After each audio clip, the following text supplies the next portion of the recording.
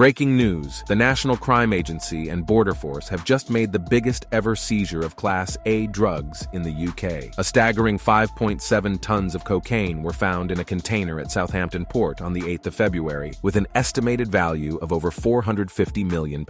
The NCA and international partners are working to identify the criminal networks involved. NCA Director Chris Farrimond stated, "This record-breaking seizure will represent a huge hit to the international organized crime cartels involved, denying them massive profits." Minister for Legal Migration and the Border, Pursglove MP, emphasized the government's zero-tolerance approach to illegal drug supply. The NCA's Near Europe Task Force is dedicated to disrupting offenders and making it more difficult for organized criminal groups to transport drugs to the UK.